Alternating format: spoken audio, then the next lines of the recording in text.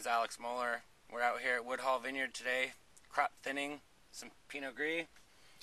Got a big clump of grapes here. It's too much crop load for the vine, so we're gonna thin off some of the fruit, and we're gonna try and open it up, thin it in a way that each cluster is independent and has air movement, so there's not a big mass of grapes prone to botrytis. So I'll just start thinning off some of this fruit.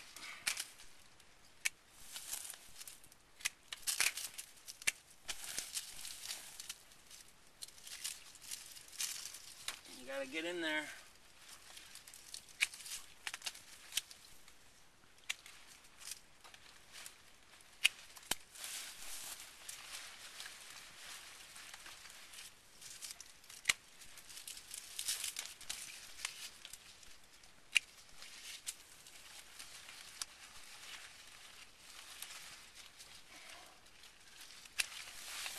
There's a short shoot. We don't want those guys, he's never going to get ripe. And here's a shoot with 3 clusters. Automatically take this one because it's not going to get the sugar that the primary and secondary are. Both of those look pretty good. Still kind of heavy, so I'm going to take that one too. Here's a wing. Good example of a wing. I like to take those too. Important to not damage the fruit with your shears because it can create an infection point. Now if we look at it, it looks a little better. Still want to take one more. That looks pretty good to me. And how do you choose how much to thin? That's a good question.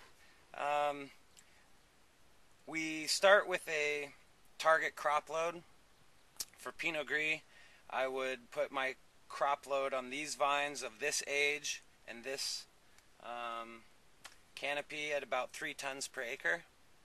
And once you have your shoot counts and your cluster counts and your vine counts for the block, you can do an equation and find out about how many clusters per vine you want, and then from that number you can decide, okay, I want shoots with 2 clusters a shoot, which is usually heavy, or the shoots to alternate 2 clusters, 1 cluster, 2 clusters, 1 cluster, which is what I've done here.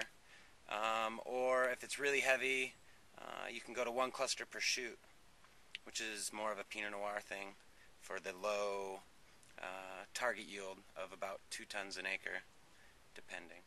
So we're in the 06 Pinot Noir block here at Woodhall. These vines were planted in 06. This video is shot in 09. So this is the 3rd growing year for these vines. We decided to crop thin to 1 cluster a shoot early. We made that decision early, maybe 2 weeks or 3 weeks before veraison started, because we knew we didn't want to overcrop them.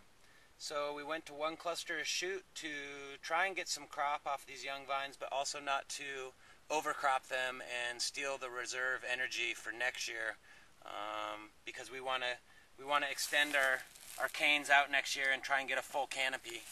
So it's a balance between trying to get some fruit and save some energy for next year's growth. And this is what it looks like. Each shoot gets 1 cluster.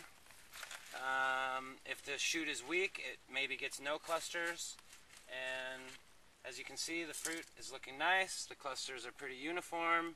The color, we're just at the end of veraison now, and